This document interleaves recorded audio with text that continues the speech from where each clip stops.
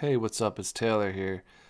And in this video, I'm just looking at this story where Blizzard sends a cease and desist to Diablo 2 Resurrected modders. And this should actually say leakers instead of modders. But basically what's going on is, someone who was in the alpha managed to leak the technical alpha out. And then someone else created a mod where you could unlock everything, like all the classes and all the acts, and like make your character level 99. And this was creating like security issues for like malware, I guess, and stuff like that. So Blizzard's really coming down on these leakers.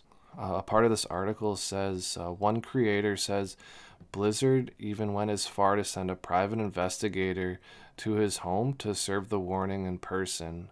So they're really trying to send a strong message here. I mean, that's probably the only reason they would do a cease and desist in person, to try and send that strong message and kind of intimidate any leakers, I guess. But we know Diablo 2 supports modding. Mods have been around forever.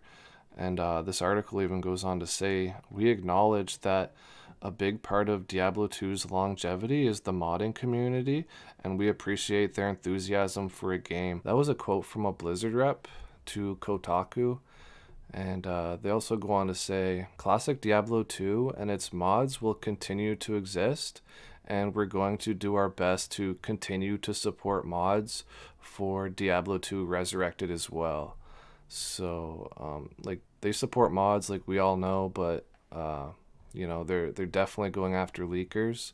So if you're a leaker, watch out. But yeah, that's it for this video, guys. If you like Diablo 2 content, make sure you hit that subscribe button and let me know what you think in the comments, and I'll see you on the next video.